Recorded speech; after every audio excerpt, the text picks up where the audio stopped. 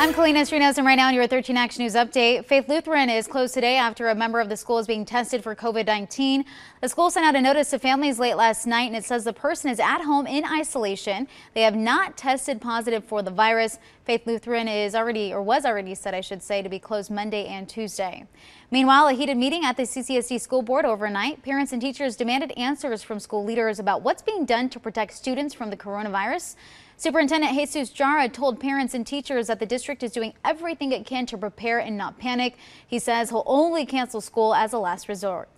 And if you're looking to escape the valley, go ahead and head up to Lee Canyon. Feel Good Fridays are back. Lift tickets are $25, and they'll have some live giveaways, some music there.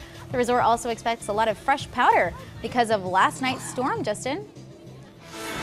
Earlier this morning, they were reporting 7 inches of fresh snow, perhaps a little more falling because our Friday morning commute's still dealing with scattered rain showers here in the valley. This is on the heels of the widespread heavy rain we had Thursday afternoon into Thursday evening. The good news, that rain turns pretty spotty late morning through the afternoon. Can't rule out a shower in Las Vegas during that second half of the day, but it looks not all that likely. Highs only around 60, and it remains breezy. Kalina, still breezy this weekend, but mainly dry. 60 Saturday, back near 70 on Sunday. All right, Justin, thank you. And you can always get the latest news at KTV.com, our KTV mobile app, our Roku channel, and the latest version of Apple TV. Have a great day.